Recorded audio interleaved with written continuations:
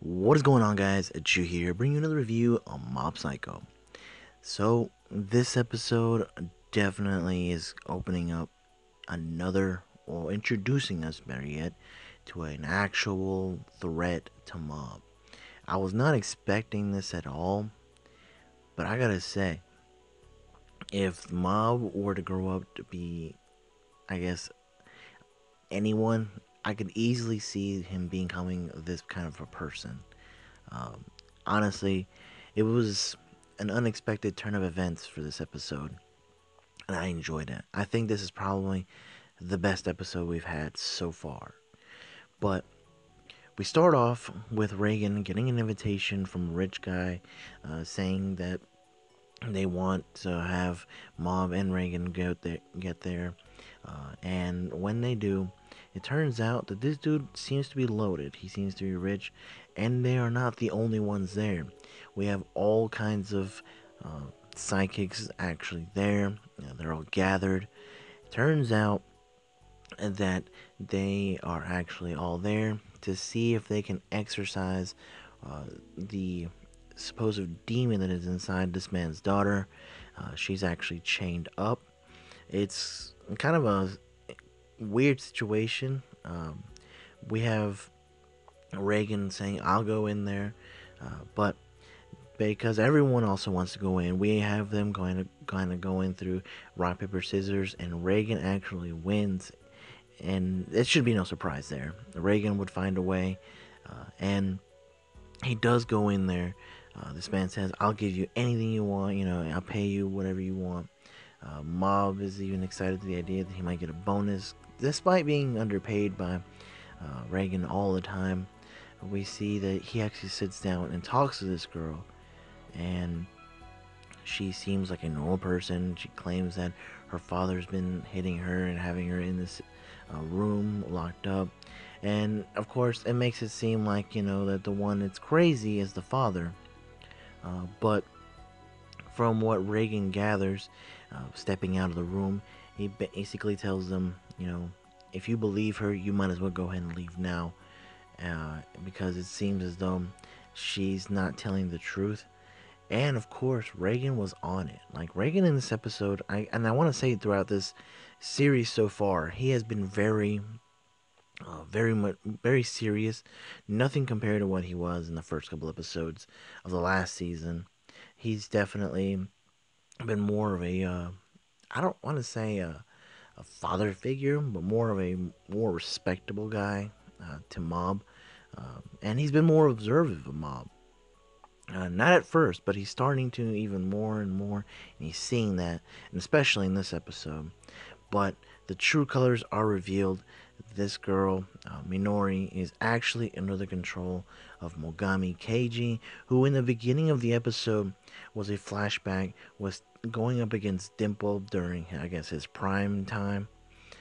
And Dimple actually realizes who this person is and tells both Reagan and Mob about where this person came from, his history. This person was an entertainer, but actually seeked revenge and was an assassin. He had lost his mother, and after basically losing her, he goes off the deep end. And now his goal was to become the strongest evil spirit. And at this moment, according to Dimple, it seems as though he has achieved it. And so it's very interesting that this person decides to possess this girl, who honestly is shocking to Mob, who consistently sees how this person is able to kind of move around and even infuse himself with the girl's body, becoming more of a demon state. But Mob takes it upon himself. It's like, look, there's got to be a way. We got to stop this. He tells Dimple, look, I need you to watch over my body. I'm going to, go into hers. We see that he does it. He's able to go in and actually arrive inside her, while at the same time we have Dimple kind of defending off against Minori's body. And inside we see the struggle that is within both Mogami and Mob, who is kind of like in a, it looks like a, I want to say like an intermediate state where they're just kind of talking, and we have Mob just trying to tell him like, look, you gotta go. Basically, you don't need to be here, but it seems as though Mob has the win. It looks like he's destroyed him, but the tables are quickly turned by Mogami, who actually just kind of gauges his abilities.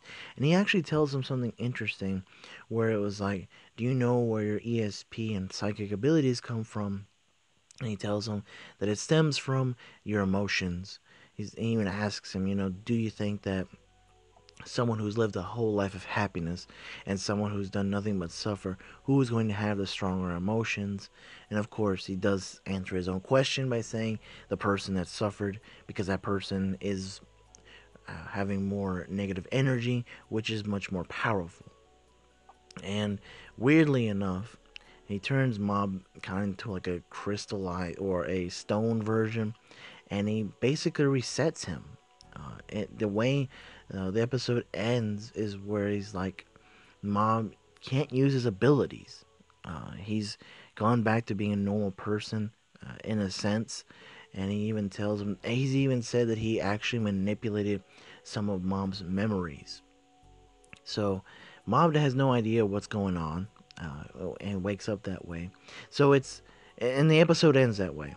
He's gonna be observing him, and I'm wondering, is Mogami going to be the one to have Mob turn from good to evil? It's a very strong possibility. I think that he's gonna have some kind of influence on Mob throughout this season now, and I like this character. Like, we need someone who's kind of been in Mob's position to kind of have him influence and make him make a decision of his own. But guys, that is it for me. Hope you guys have enjoyed. If you guys have, leave a like, comment down below, stay safe, and I'll catch you later. That's DJ